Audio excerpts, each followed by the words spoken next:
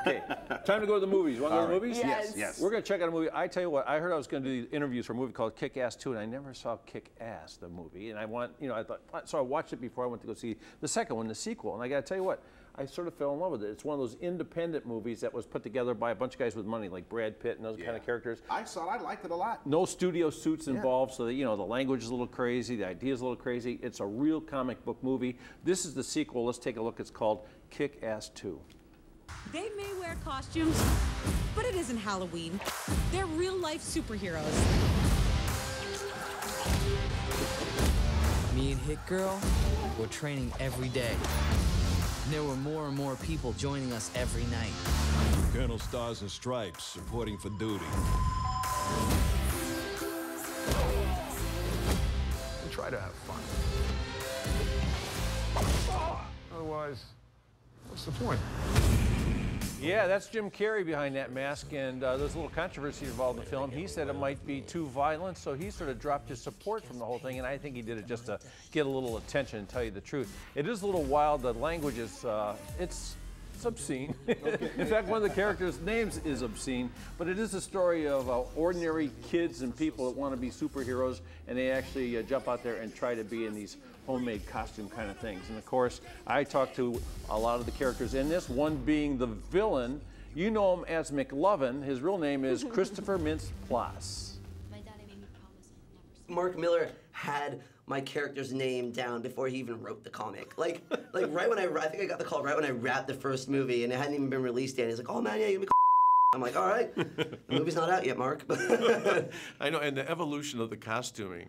I mean, yeah, that is outrageous. I know, it's crazy, man. It looks amazing on screen, but it was a pain in the ass to wear. I bet it was. Yeah, it was a nightmare. It's so demented and disgusting. I'm wearing a woman's fetish gear. It's so embarrassing. A lot of fun. A lot of fun to talk to this guy. So what was the title of the character's name? I can't. Oh, you know what? You see how we put that block over it too? That's because I didn't want anyone to lip read it even. It is about as filthy a term as you can come up with. And in a comic book, they must do it with tags and checks and stars and all that kind of stuff. So it is crazy. The guy who's sort of like the regular lead guy in this kind of thing, American accent, sort of a high voice kind of thing, is really an English character. You saw him in Anna Karenina. And he was also in a movie called Savage. Anna Karenina, he was the lead guy. So he's one of these guys, like, you think he's a big-time actor. And then you see him in Savages, and he's like a California actor. But he's from England. He's married to a woman. It's like, I think she's 10 or 15 years older than him. He has 2 kids. This is Aaron Johnson. Yeah, it's totally physically demanding in a sense. Doing a lot of fight sequences, but the reality of that is, you're doing take after take, and you're doing the same thing, and it gets, it's totally exhausting. And but we did a lot of fighting styles: MMA, boxing, jiu-jitsu. Hey, you want to work for me, huh? You want to beat people up for me?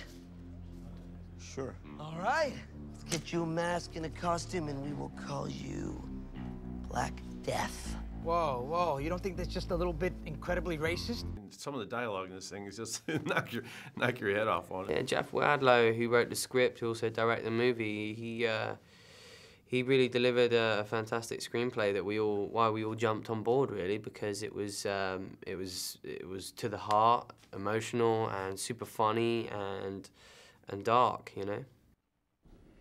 So I did this interview with this guy. We did it at the Mandarin Oriental over Columbus Circle in New York City. So everyone goes in to talk to this guy. Like, 3 or 4 buddies that do this too. They come out and go like, he didn't say anything to me, man. I got nothing I can use on TV. He's a real quiet, he seems it. introspective kind of character. Yeah, and he acts like he's 20 years older than he is. So that's how I understand how he has a wife older, and you see him in these different roles. He's quite an actor because he makes that big jump.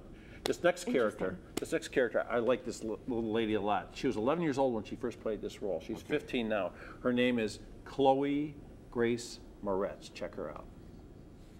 Yeah, I mean, I think my biggest action hero would probably be Angelina. Yeah. I think she's someone that everyone looks to, and in the action world especially, because she just kind of emits that hardcore, that Uma Thurman, Kill Bill. That's what I was thinking too. It's that that attitude, that thing they do, and it's kind of, interesting to be able to be one of those characters on screen because you kind of have to think about being cool subconsciously, you know, because you're like, you say it and then you're like, that sounded really cool. Yeah. That sounded rad. Well, you got that thing they do. You got it in spades. Thank you. You're terrific. Thank you very much. See ya. Really nice to see you. Thank you. It's fun to talk to her too because she started doing this when she was 11. You know, and 11 years old, playing a superhero, that's like playing, I don't know, like boys would do. You know. Okay.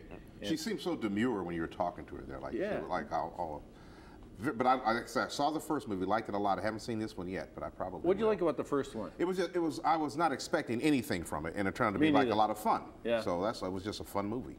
Some crazy names in there, though. I mean, if you're thinking about taking your kids to see it, be prepared for them to be, they might want to exercise some new language at home. Home and school, possibly you'll be getting the phone call from the teacher or the principal. It might not be acceptable, but it's a fun movie. I really liked it for what it is. Okay, when you're away to the movies, you